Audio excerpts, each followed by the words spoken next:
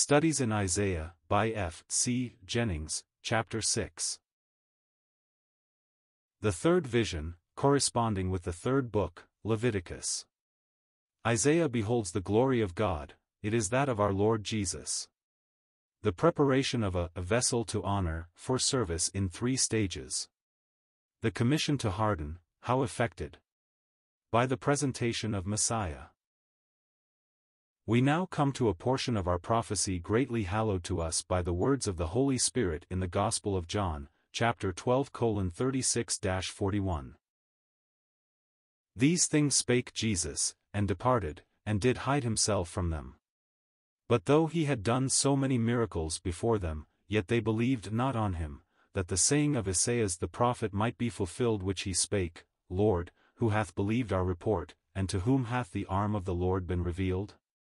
Therefore they could not believe, because that Isaiah said again, He hath blinded their eyes, and hardened their heart, that they should not see with their eyes, nor understand with their heart, and be converted, and I should heal them. These things said Isaiah when he saw his glory and spake of him.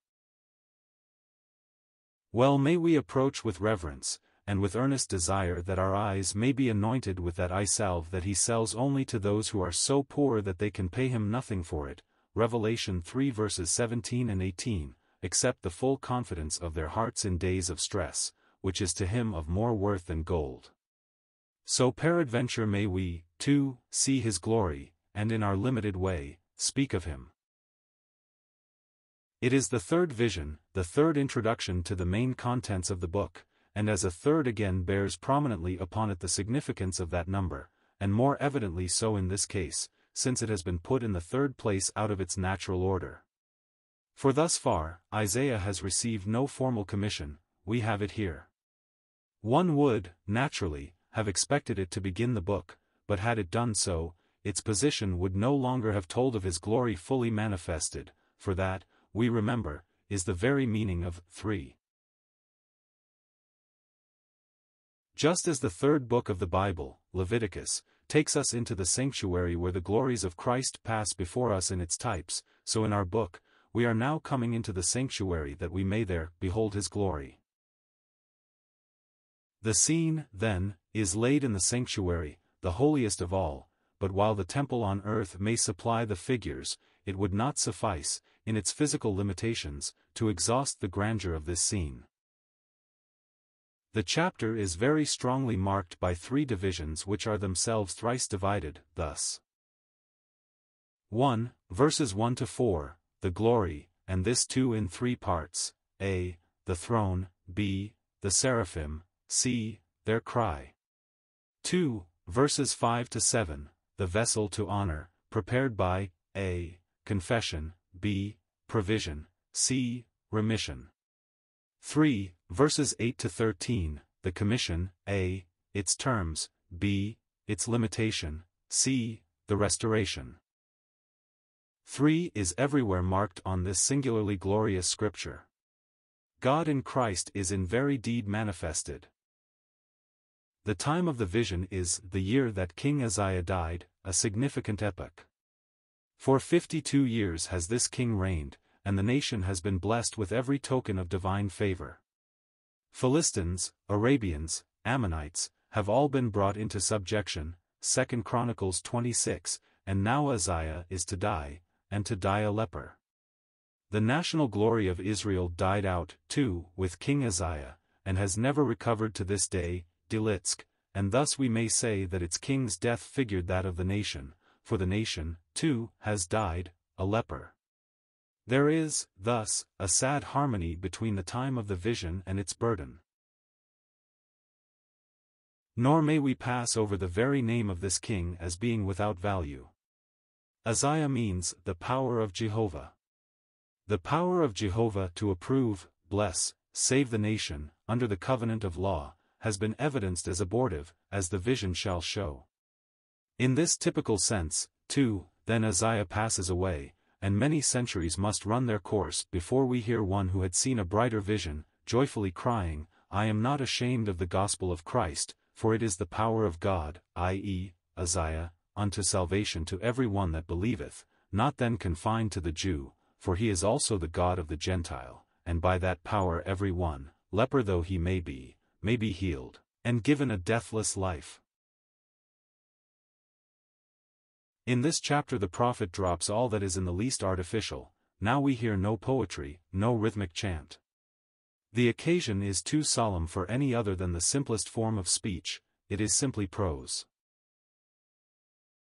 He, like John in Patmos, becomes, in the Spirit, and sees Adon, the name of God as the supreme Lord of all, and here, as in Romans 9 verse 5, Christ who is over all, God, blessed forever, with every accompaniment of majestic splendor, sitting on a throne, which is itself high and exalted, for his throne ruleth over all, yet, while sitting on this lofty throne the hem of his raiment fills that glorious temple.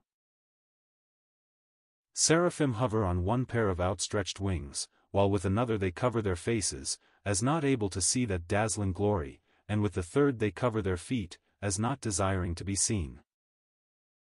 Incidentally we may note for our comfort, that there are never any personal introductions in heaven, or the sanctuary.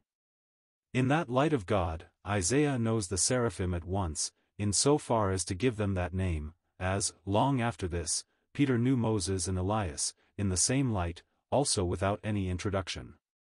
So, I gather, we shall need no introduction even to those whom we have never known here, how much less to those whom we have. That clear and holy light fully reveals everyone, and they are well known, not one shall seem a stranger, though never seen before, as we sometimes happily sing. We are not told the number of the seraphim, it is not of importance. Nor does the word seraphim, so applied, appear elsewhere in Scripture, but its force is quite clear from the frequent occurrence of the root, seraph, to burn, but not to burn as incense, not as a sweet savor, not as expressive of acceptance and delight, the word for that is batar, but to consume, as in holy judgment. The word seraph is never used for the offerings of sweet savor, always of the offerings that speak of sin put away in judgment.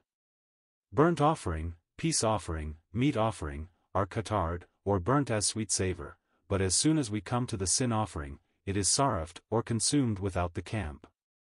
This will give us the significance of these seraphim as far as the prophet for us goes. They express symbolically the active, searching, burning holiness of God, and the writer of the epistle to the Hebrews tells out the truth that the seraphim express when he says, "Our God also is a consuming fire." All can see the accord of such a term with this scene. Cherubim are another order, similar, yet somewhat distinct, for a difference in name speaks a difference in order.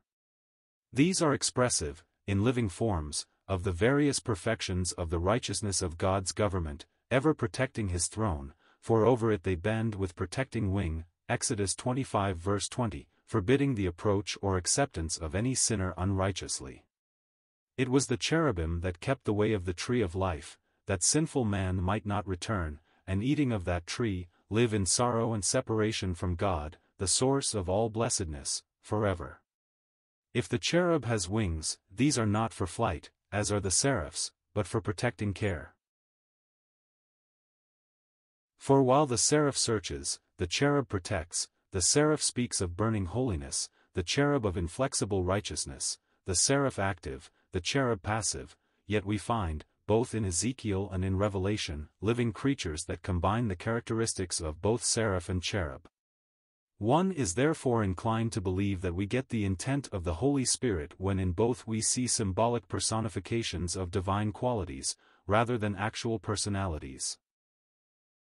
3. And one cried to the other, and said, and here there does intervene a cadence, thus: Holy, holy, holy, Jehovah Tsebaoth. Full is all the earth of his glory. Thus may we learn that in that scene heart responds to heart.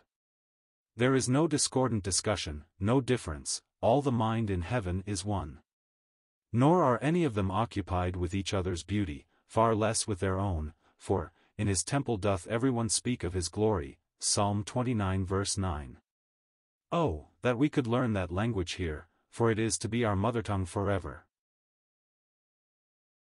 In this threefold description we may again see God manifested, and as we remember the still clearer revelation of Matthew 28 verse 19, we hear in this antiphonal cry not a mere repetition for emphasis, but the recognition of a trinity of divine persons, each of whom is hymned as holy, and at the same time, in view of John 12, we must remember that it is Jesus' glory on which Isaiah looks. And this threefold description only says that, in him dwells all the fullness of the Godhead bodily, Colossians 2:9, oh, the depths of God in Christ.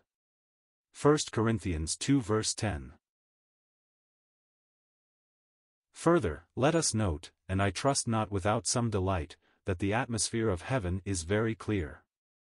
As in our earth we sometimes say, how near in this clear light those far-off hills appear, that yesterday in the mist, we could not see at all, so, in the sanctuary, so clear is the atmosphere, so bright the light, that the happy dwellers there see afar. Though weary ages may intervene, and we poor short-sighted creatures who live in the murky atmosphere of this sinful world, may not be able to see that coming scene of glory at all, or very dimly, as through a glass darkly, to these sanctuary dwellers all intervening ages are as though they were not, and to them the glory ever fills the earth, as it eventually shall. Let us at least learn that when God has purposed anything, so sure is its accomplishment that those who hear and believe speak of it as though it were so already, for so these seraphim cry, the whole earth is full of his glory. But not yet. No, not yet. The groans of suffering, the tears of the bereaved, the wails of the oppressed, the quivers of anxiety, these still fill the earth, but these do not tell his glory, far, far from it.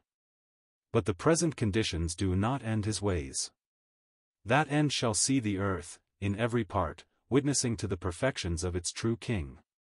He shall judge the poor of the people, he shall save the children of the needy, and shall break in pieces the oppressor. Then shall the whole earth be full of his glory. 4. And the foundations of the thresholds shook at the voice of them that cried, and the house became full of smoke. Everything was moved, for in contrast with this earth, nothing is insensate in that scene. To the prophet's awestruck sight, the very foundations are swaying in responsive awe to his glory. This was their antiphon to the utter description of the intelligences of heaven.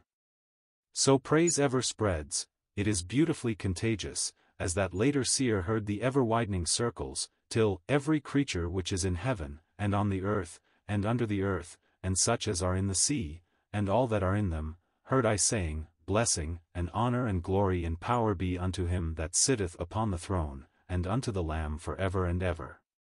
Again I say, oh, that we were quicker students to learn and to communicate that language, our mother tongue. Now we turn to the second section, in which we shall see the Lord preparing a vessel unto honor for his use, and, as I believe it to be a pattern case, it will be well to mark the steps. 5. Then said I, Woe to me, for I am lost, for I am a man of unclean lips, and I am dwelling among a people of unclean lips, for mine eyes have seen the King, Jehovah Tsebaoth. The first step, then, is that he is brought into that holy light in which he sees everything clearly, exactly as it is, and at once he cries out in dread alarm, I am lost. O unhappy man! Do you say? No, for that is the path in which every one is led whom God intends to use. The light that he causes to shine ever reveals, in us all as at first, that all is a chaos, waste and desolate, Genesis 1 verse 2, yet that light is always good. So it was with Job, chapter 42, so with Daniel, chapter 10, so with Saul of Tarsus, Acts 9, so with John in Patmos, Revelation 1, and so with Isaiah. Saint, sinner, Jew, Gentile, king, peasant, all humbled to the same level of the dust in that light. Isaiah instantly recognizes that it is his own lips that are unclean, not merely those of his neighbors. He is of the same clay lump as all the rest, Romans 9 verse 21. In the light of that glory there is no difference, for all have sinned and come short of it. He is no better, any more than that one thief on Calvary was better than the other, he was no less a thief. The publican in the temple was not better than the Pharisee. The only difference was that these confessed that there was no difference. But that is of so vast a difference as to bring a blessing instead of a curse, a kiss instead of a blow, heaven instead of hell.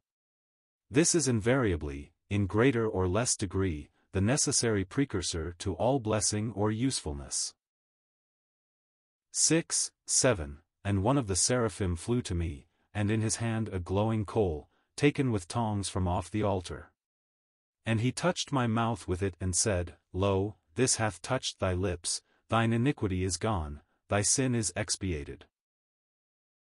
Here, if I err not, we may indeed see his glory, even in this glowing coal, for look a little more carefully at it, as that seraph, or burning one, brings it. It is also burning, the fire from which it is taken is active in it still.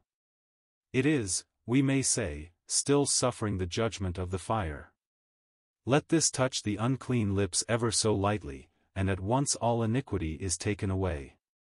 We must bear in mind, however, that the very word used for touched forbids the thought of its being a casual, inoperative contact. The word conveys the same significance exactly as its Greek equivalent in Luke 8 verse 45, when the Lord felt that light fingertip and asked, Who touched me? In that touch there is always an effect, a communication of virtue. The glowing coal, then, is our Lord Jesus Christ, but not on the throne high and lifted up, but lifted up upon the cross.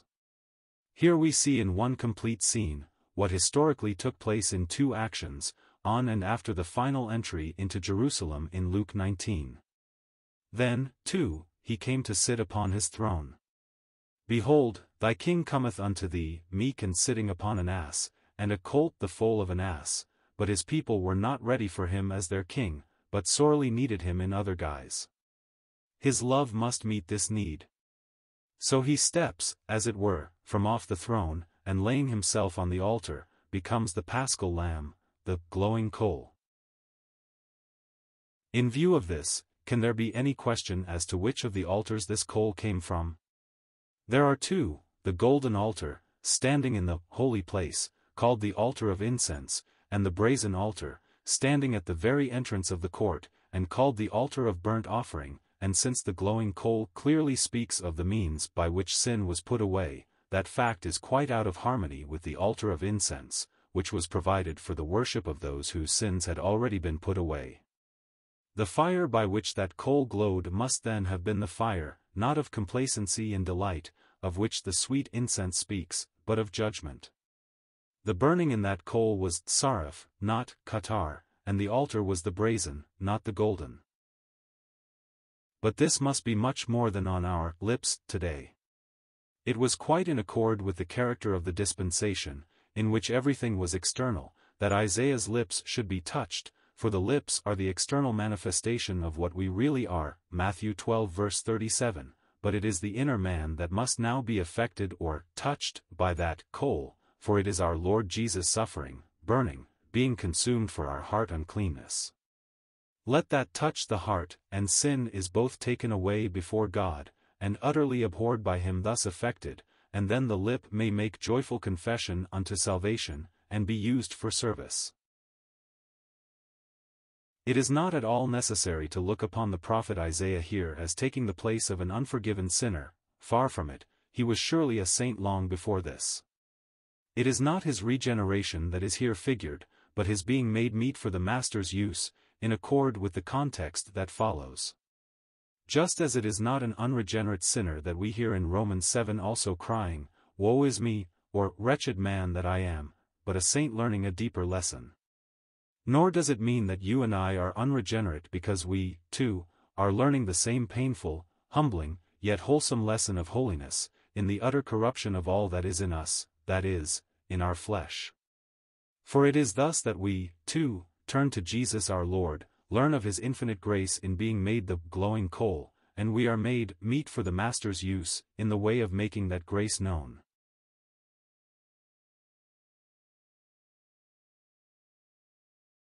However, we must not confuse two truths. There is a cleansing that is accomplished at once by divine grace, as with Isaiah here, and also one that is progressive, the responsibility of which is pressed upon us in 2 Timothy 2, if a man purge himself from these, that is, all that is, wood and earth, but the same principle or person is the agent of holiness in both cases, it is the glowing coal, Christ's suffering for, and as, sin. Again, see it in that seraph, or burning one, see note, lifted up by Moses in the wilderness, for the sin of a people who, we may well note, had not just come out of Egypt, but who were just about to enter their inheritance. This may lead some of my readers, who may also be drawing near the end of their pilgrimage, to question whether they may not have something to learn still from that brazen serpent. Let us consider these things, and the Lord shall give us understanding in all things, 2 Timothy 2 verse 7. Note, in Numbers 21:6. The word for fiery serpents is simply seraphim, exactly as in Isaiah 6, while in verse 8 the reading is, make thee a seraph, a burning one, with no other word for serpent. Moses attained this by making the likeness of a serpent in brass, which glowed in the light of the sun as if it were being consumed, just as Christ was made in the likeness of sinful flesh, and, when lifted up, sin in the flesh was consumed in him. End of note. Thus the vessel to honor is prepared for the master's use.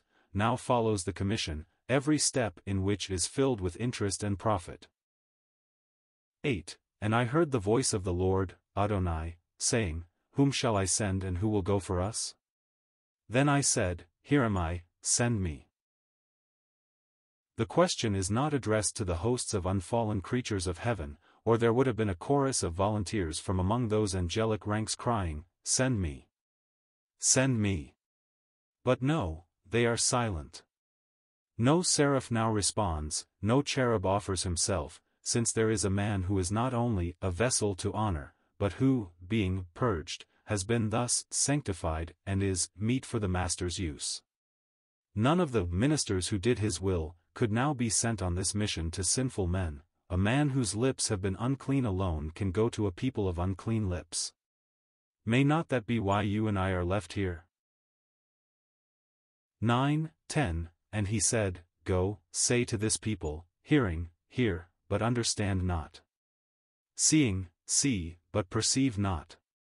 Make the heart of this people fat, and make their ears heavy, and their eyes plaster over, lest they see with their eyes, and hear with their ears, and understand with their heart, and they be converted and be healed. It is a strange and sad errand on which the prophet is sent, to blind, to deafen, and to harden.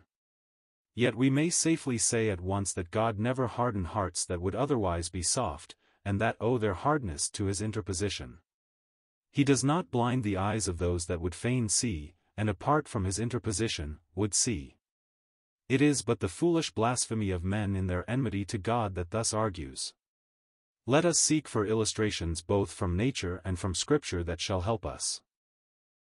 Have any of my readers ever carried a bright light into a dark barn on a dark night? At once all the unclean creatures of darkness, the rats and the mice to whom darkness is alone congenial, flee from the light and scatter to their kindred darkness, but the birds, the creatures that are of the light, fly to the light. The lantern comes into the darkness for judgment, and exposes the true state of all, what they really are, and what must be their natural place according to that nature. But the light of the lantern did not alter any of the creatures, it only revealed them. It did not turn what was otherwise clean into unclean. So the gospel in the same way results in the same discrimination. The same genial beam of the sun which hardens the clay melts the wax, so grace rejected is what hardens. It is not wrath now, but the riches of his goodness, and forbearance, and long-suffering, that would fain lead to repentance, which, being despised by the heart, hardens that heart and results in increased wrath in the day of wrath. Romans 2 verses 4 and 5.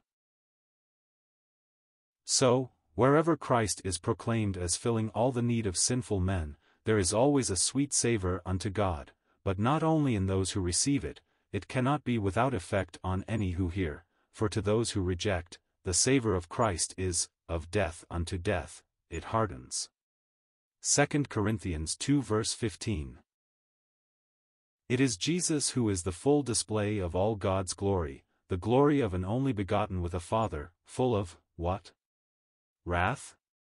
Nay, full of grace and truth, John 1 verse 14. It is He, who coming, the very light, into this dark world simply manifests everyone, but by what means?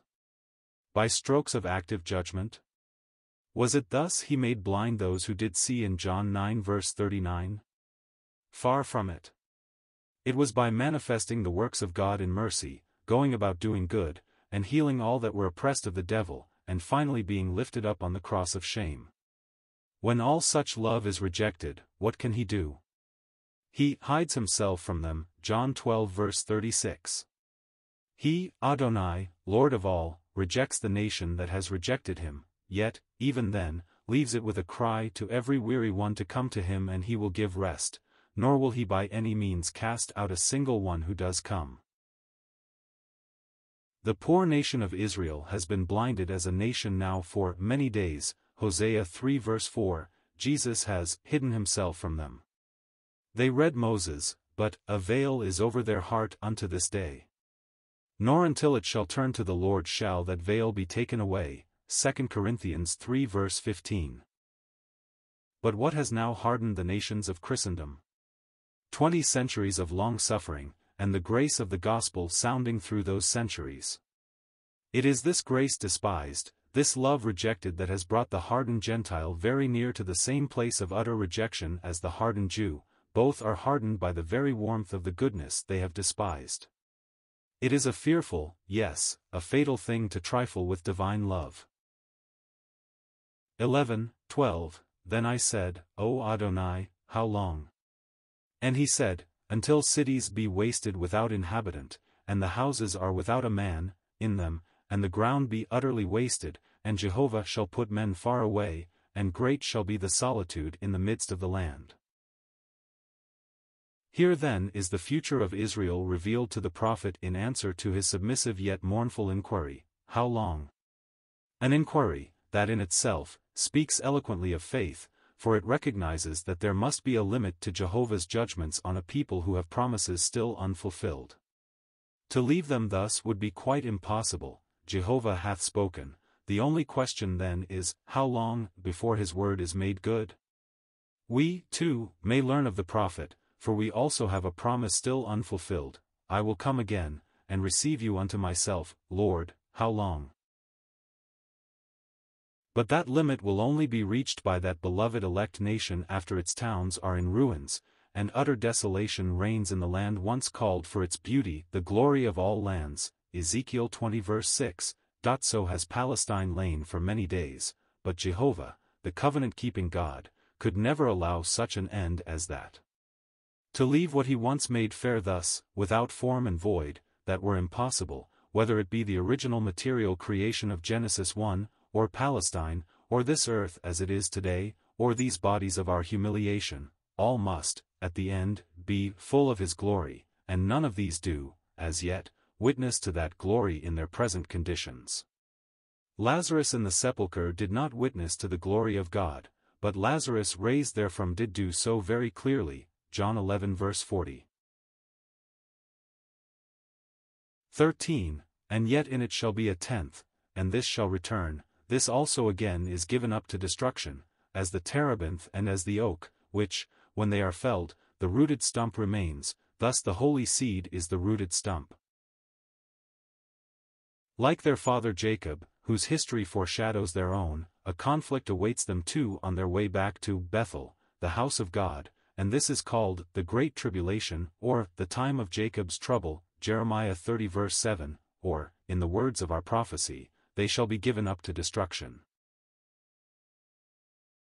So as to Judah and Jerusalem a tenth part shall return, not, of course, an exact literal tenth, but a tithe, expressive of the claim that Jehovah still makes on the nation. Jehovah shall have His tithe, which shall come back from their burial among the nations, and thus be a nation raised from the dead, some to everlasting life, and some to shame and everlasting contempt, Daniel 12 verse 2. For even after their return to their land, their sorrows are not ended. In accord with the whole principle of divine prophecy, there has already been a foreshadowing of that return, in the remnant that came back from Babylon in the day of Ezra, but the prophecy was by no means exhausted by that very partial and shadowy fulfillment. God gives a prophecy, and then, to make it the more sure, that is, more clear, 2 Peter 1 verse 19, he gives a preliminary fulfillment as an illustration, but this illustration must never be counted as exhausting the prophecy. So Judah shall return, and every sign of that return is prominent today, for never shall Israel perish utterly, any more than a living seed perishes when buried in the earth. The life germ within it causes it to survive the dissolution of its outward frame, and even through that dissolution, for it is not quickened except it die, there springs up a new plant in new life and beauty. Or, to keep to the figure of the scripture we are considering, any more than an oak that has been cut down perishes finally when it has life in its roots, a fresh sprout springs up, and in that sprout the tree continues to live. All depends upon the life principle being still in the rooted stump. So, other nations may pass away altogether, Philistine may cease, and Amorite may be forgotten, for they lack that divine life germ, but as to Israel, the holy seed, that is, the remnant according to the election of grace, and with which Christ identifies himself, secures the perpetuity of the nation, and that in holy blessedness, for it is the life germ of the rooted stump. Wonderful and beautiful shadow is all this of what is true in a wider, and yet a more personal, sphere. It is on exactly the same principle of divine grace that every believer in Jesus has eternal life, and the dissolution of the body, the cutting down of the tree, cannot destroy that life germ, for it is the holy seed, as it is written, his seed remaineth in him, 1 John 3 verse 9. And makes sure a resurrection of life. These chapters then, give a foreview of Israel's course. In chapter 5, the people, alienated and enemies by wicked works, which are specified, are given up to the Gentiles. In chapter 6 it is the appearing of the glory of Jehovah, that is, Christ, that results in the same rejection. For the people are not in a state to take in that glory, and its display at his coming, as of the only begotten of the Father, proved that, not only by what they had done, but by nature, what they were at enmity with God. Yet grace will still linger over them, and sends a message which they still, as a nation, reject, and, rejecting, are confirmed in hardening, till the return from their scattering to their land, where again they shall suffer, yet, through all, there shall be divine life, preserved in the holy seed, which becomes the new nation, never more to be separated from the love of God, which is in Christ Jesus their Messiah.